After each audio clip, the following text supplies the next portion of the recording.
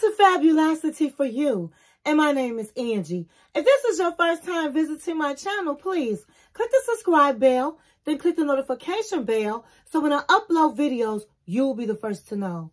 Like this video and make a comment. This channel is about fashion, relationship advice, and lifestyle. And if this is not your first time visiting my channel, well, welcome back, my queens, and welcome to the kings out there.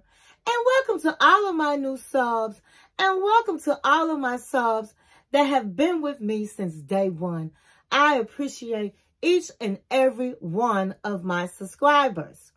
So today is Ratchet Wednesday. Today is Ratchet Wednesday. And today I will be doing the review of the 90-day The Single Life, Season 4, Episode 13, Part 2 of The Tell All. But before I begin, I want to just say this. Go get your snack of choice. Go get your drink of choice and come back and sit with your girl, Angie. Text, email, call, stick a letter in the bottle, baby, and let everybody know that Angie is on the line. So we are going to get right into it. We're going to pick up from last week. Now, last week, Chantel was in the hot seat. And it ended on Miss Debbie trying to gather her up and let Chantel know that she does not have to announce to the world that she is not wearing any panties. So we're going to go ahead on and continue. Chantel is still in the hot seat, honey.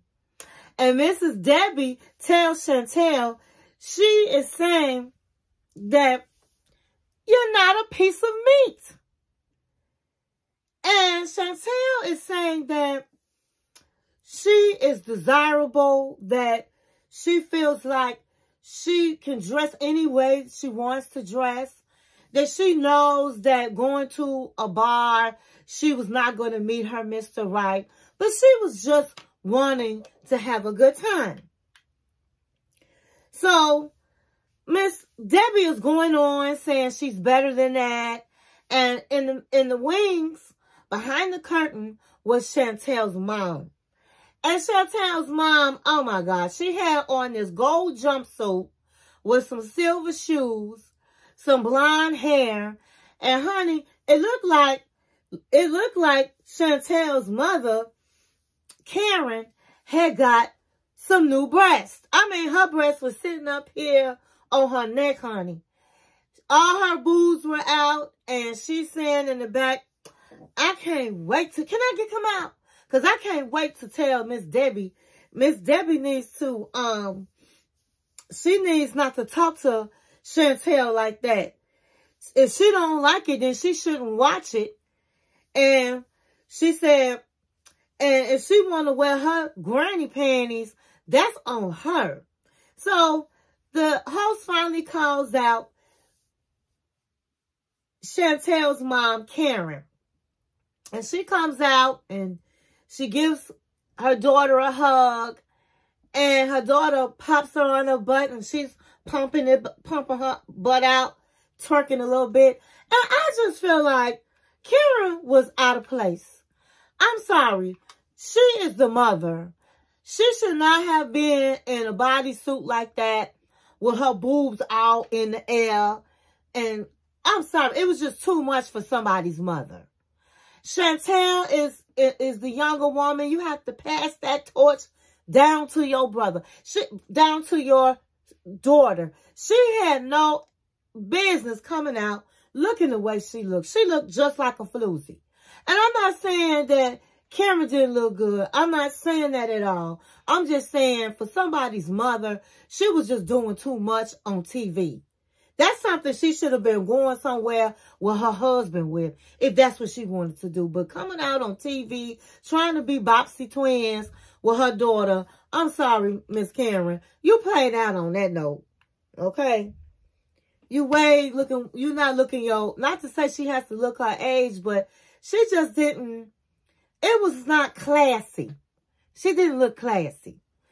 And so Miss Debbie says that, well, Chantel says that this is her life and she's going to live her life, and this is just me, is what Chantel said. And Miss Debbie is saying, you're more than that. So Karen says to Miss Debbie that everything that Chantel went through was necessary.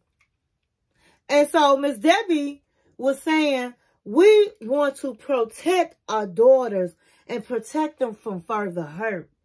And Karen was saying, well, we are beautiful and we love our bodies. And if we want to walk around with no clothes on, we can do that because that's how we feel, and we are entitled to do whatever we want to do. And just because we do that does not mean that we're not smart and we're not any of that. It just means that we like to be sexy, and there's nothing wrong with that.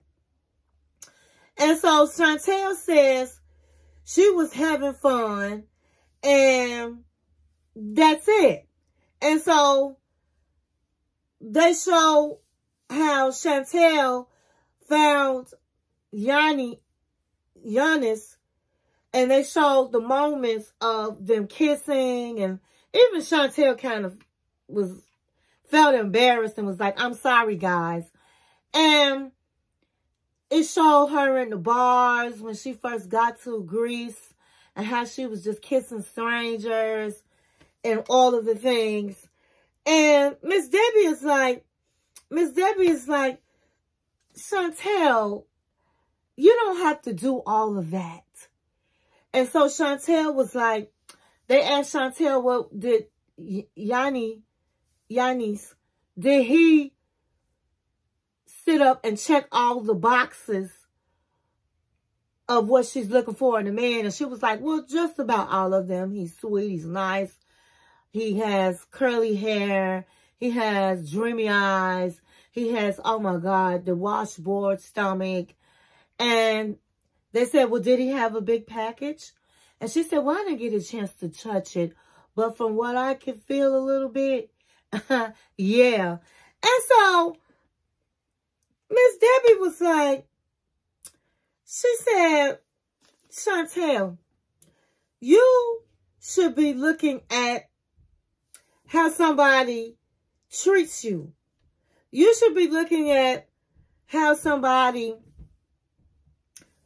talks to you, his intellect, not his big package. And so Veronica chimes in and says, well, you know, that's just, if he has all of that, then that's going to draw him into her, and then she can get the chance to know the guy. And Miss Debbie was like, Veronica, you've been in the same situation. And she said, you don't have a man, do you? And so Veronica had to laugh herself because Miss Debbie was throwing some shade, honey. And so Miss Debbie was saying to Chantel's mother, how did you feel about how your daughter was acting? Don't you think her friends was riling her up and to do the wrong things? And so Karen was like, yeah, I would agree. That's why I wanted to go to Greece with her, but I didn't go.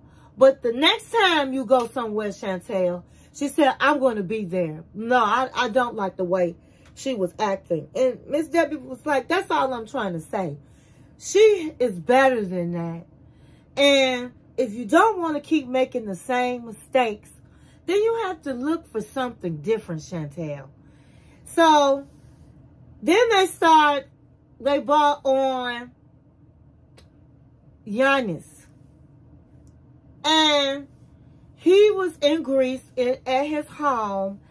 And Chantel was like, do you see me? And he was like, of course, you brighten up a room. And so they asked Chantel's mother, Karen, do you have any, they asked Chantel to introduce Giannis to her mother. And once she did that, the the host said, Karen, do you have any questions for Giannis? I know you had a problem with, you told Chantel not to bring anybody home that needs a visa. And so she was like, oh yeah. She said, first of all, do you have any siblings? So he said, yes, I have two brothers and I have a sister. And so she was like, well, how old is your sister? And she said she's 31 years old. Well, does she get along with your girlfriends? Has she gotten along with your girlfriends? So Chantel shut her mother down. She was like, listen, this is new. You don't need to say anything to him. And so then she goes, well, do you plan to visit Chantel? He said, yes, I do. And so she said, well, I'm just telling you this. If you come over to the United States, you need to be responsible for your own visa. She's not going to put any money into that. And he was like, well, no, I wouldn't expect her to do that. I would pay my own way. So she was like, okay. And what do you do over there? And you play football? And he laughed and he was like, yes, I do. And she was like, well, does that take up a lot of your time? And he was like, it does take up a lot of my time. And that's why I haven't had a chance to see Chantel.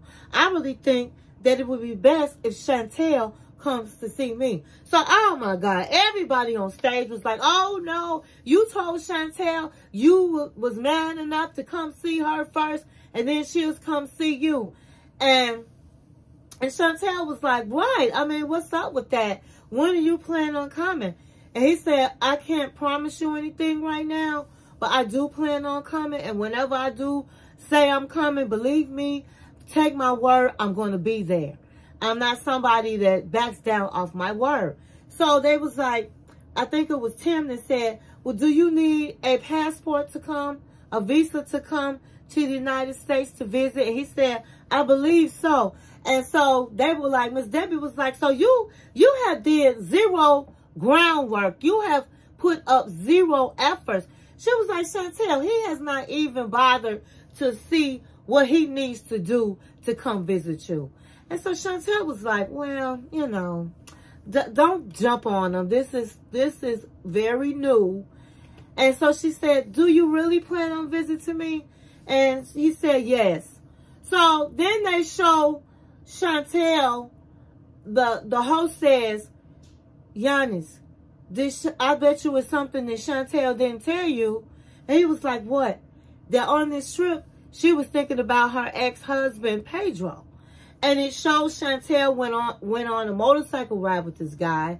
She kissed him, and then when he left, all her friends were cheering her on. And then she was like, no, no.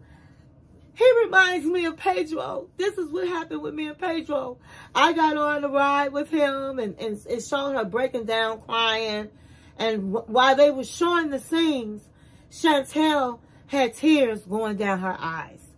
Oh my God, she was crying, and Giannis was looking at her, and he had to just put his head down, and he felt really bad. And Chantel just jumped up and said, I can't do this, and ran off stage. So she's back there saying, I'm so embarrassed. I can't believe I'm crying. So her mother goes out there behind the stage, behind the curtains, and talks with Chantel. And Chantel was just saying, I want to find love. I want to believe that I can love again, and somebody will love me. And I am so embarrassed that I cried. And her mother was like, it's okay, Chantel. It's okay to cry. But what does that mean? She said, it means that you're healing. That's what that means. It means that you're healing. She said, just watching myself made me cry. And she said, and that just took you backwards. So it's normal to do this. So it's okay. So she came back on stage. Now, before she came back on stage, Giannis is talking to the host. And she goes, how do you feel about what you just saw? And he said, it makes me feel sad. It makes me feel very sad. And I'm really surprised because I had no idea that she was not over this man. And so she says, do you really think that that you should date, that she's ready to date and ready for a one-on-one relationship. And he said, if I have to really be honest, no, she's not. So then Tyree jumps in and says, I'm glad you said that. He said, let's be real. Is that the reason why you have not came to see Chantel? And he said, it's really not the reason, but I would say this is part of the reason. Because I don't want to put myself, she just got divorced. And I don't want to put myself in a position where I'm with somebody that just got out of divorce and still not 100% over the man. That puts me in a bad space that I really don't want to be in.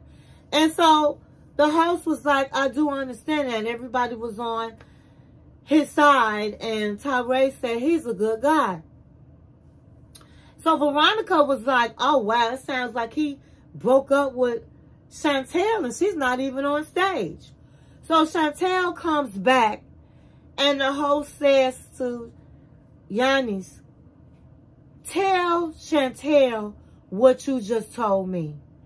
And he said, first of all, I didn't know that you still had all these feelings for your ex.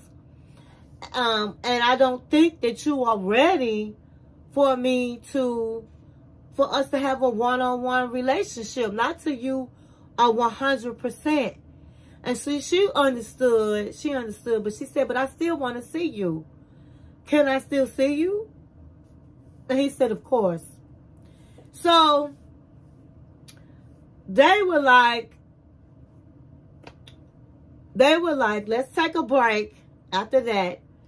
And they said goodbye to Giannis. And Chantel goes back and they're eating their lunch. They're sitting behind the curtain on some couches with their lunch. And Chantel asks everybody, so what happened? What happened when I walked away? And so Veronica was like, well, it's like he basically, I felt, broke up with you and you weren't even on stage. And she said, really? Really? What did he say? And she said that he didn't want to be in a relationship with you because you're not 100% over your ex. And that was one of the reasons why he did not come to the United States to visit you. And she said, what? So he's trying to blame that for the reason why he hasn't come to see me? No. I'm not going to let him get off that easy. No. So that's how it ended with Chantel. And then when they come back, they are dealing with Natalie. But before we go into Natalie, let's just talk about Chantel. I think it's absolutely crazy that Chantel was expecting this man to come visit her, to act like they're going to be in a relationship. That man did what she was supposed to do. Giannis left the relationship where it was. They had an encounter. They had some kisses. He met a beautiful woman. She's going back to the United States. And that's it. That man is not thinking about having a relationship with her. And I don't even know why she was thinking about it. Some people, they cannot just be alone. Now, it is true. Sometimes it's good to date a lot of people so that you can get over somebody. But should she have gotten serious and saying she has feelings for this man and wants him to come to the United States? And I'm definitely with Miss Debbie. Miss Debbie was giving it to her straight with no chaser. Girl, you don't need to be putting your body out there, wearing skimpy clothes, kissing strangers at your divorce party. In Greece, you should have just been with your friends, having a good time. If you met somebody by chance, like you just met this guy, have a good time and come on home. Not act like he might be the one. But like I said last week, it's some people that just love to be in love. But when you're hurting like that, you really have to heal. You have to let your heart heal in order to move forward. Because if she's crying because somebody remind her of her man, ex-man, girl, you nowhere near being healed. So, we're going to go on to Natalie. So, Natalie is on stage and the host is like, Natalie, how do you like LA? And so she was like, I really don't like LA. It's not what I thought it was. Nothing like I thought it was. I have no friends. I know nobody. I can't just go and knock on the door for an interview. It's like you got to know somebody. And so they call Josh, and Josh comes out. He kisses Natalie, and Natalie's like this. He kissed her. She don't move, honey. And so they was like, well, what's going on with that, Josh? Why isn't Natalie looking at you or kissing you back? And he said, I don't know. I have not a clue, because she was just with me last night. She stayed with me. And honey, my hair almost blew back when he said that, because she was trying to act like they was, still broke up. And so he said, so are you guys together? And he was like, I don't know what's going on with Natalie. And so they bring a surprise guest. They bring Caesar and Debbie out. Now, I don't know what was the point of bringing them out. They really didn't say too much. Debbie said she still feel like Josh is no good. Now, Caesar did apologize for the mishap that he and Natalie had the last time they were together. And so Josh said that they broke up and Natalie needed help. He said she was in a car accident and then she reached out to him. Josh said they asked him, is Natalie your girlfriend? And he was like, I really don't consider Natalie my girlfriend. And so Debbie was like, I know she probably still haven't been to your house. And so Natalie shook her hand and confirmed she still hadn't been to his house. So then Natalie was like, what am I to you? What are we doing? What is this? We was like this last year. A whole year has gone by and we moved nowhere. We're still in the same spot. And so John was like, let me ask you a question. Let me just ask you a question. Has she met your daughter? And he was like, no. And he said, well, that confirms it. He has feelings for you, but he's not going to marry you. So Debbie was like, see, he has a girlfriend. He has not. You have a girlfriend, and then you sitting up dating Natalie. And he said, first of all, I wouldn't even want Natalie to come to my house, because when Natalie gets upset, she is like, I wouldn't want her in my house. And so Natalie was like, what's wrong with me? What's wrong with me, Josh? And he said, well, Natalie has a lot of things about her that needs to change in order for me to feel any other kind of way. And she was like, what is it? He said, I'm not here to bash you. I'm not here to tell your business. I'm not going to do this with you, Natalie. I just want to know. Just name something. And he said, your jealousy. You're jealous. And then he goes into a time where she was very jealous. And then Natalie says that he's lying and all of the things. And so Josh says she's a jealous person. And she's just a lot. So they call on Josh's friend. And Josh's friends and co-workers came out. And they said that Natalie was very needy. And so they was like, well, why would you say Natalie was needy?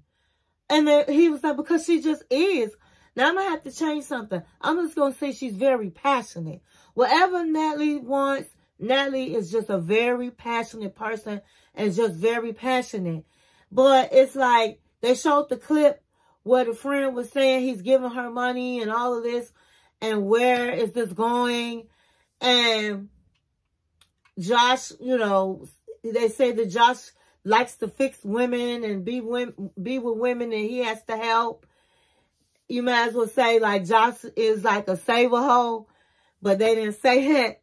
And so Natalie was really offended. She was like, this is how you talk to me? They talk about me? What have I done? What have I done to deserve this? I know nobody. I'm just a woman from Ukraine. What are you doing? Why did you say this about me? So Chantel was like, to be honest with you, Josh, you come out a little sugar daddy, like a little sugar daddy. I mean, you're always giving her money. You bought her a car. I mean, you're doing all of this.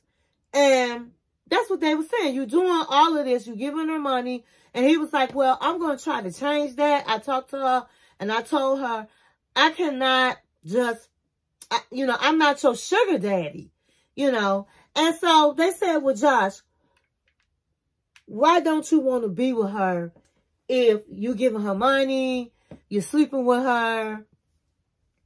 And so he was just like, you know, first of all, and she was like, well, why am I here? Why am I here, Josh? I came for you. And so he was like, no.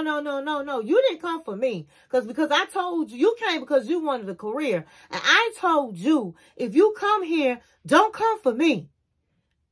Don't come for me. Come for yourself. And so I never asked you to come. And so she was like, well, so Tim jumped in and said, well, he likes you, but he's sleeping with you because he likes you and he's sleeping with you and he giving you money. And so she took that like he's paying her to sleep with him. And so she was highly insulted. That's not true. I deserve respect. I deserve respect. I don't just sleep around. I just deserve this respect. And so Josh's other friend said that Josh is not a sugar daddy. He's just a good-hearted person. He's always, you guys don't know him. He's always helping people. And so Natalie is by this time hysterical. She's crying.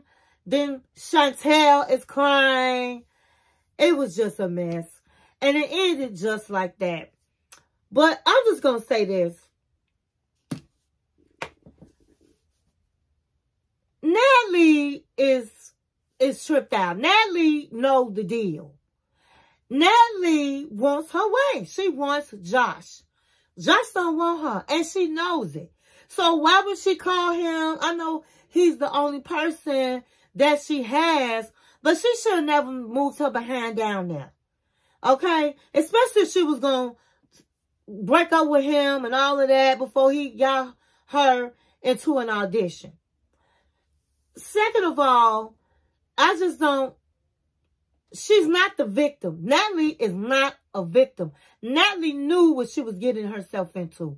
She knew doggone well she didn't know nobody down there. She knew she never could go in that man's house. She knew that he did not treat her like she was a girlfriend. The man told her, if you're coming out here, you're coming only because you want to come, not because of me. And then she dragged her mother into this. So I do not feel sorry for Natalie. The man got her an apartment. She didn't have no job. She should have been going down there looking for a job. And then after she got established by finding a job and a place, then her and her mother could go down there and live if that's what she wanted. And then she would have seen that Josh is not going to change. Okay? Josh, if she can't come in his house, she's nobody important to him.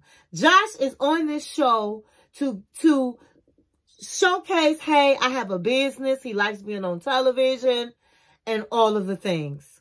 So I don't feel now one bit sorry for Natalie.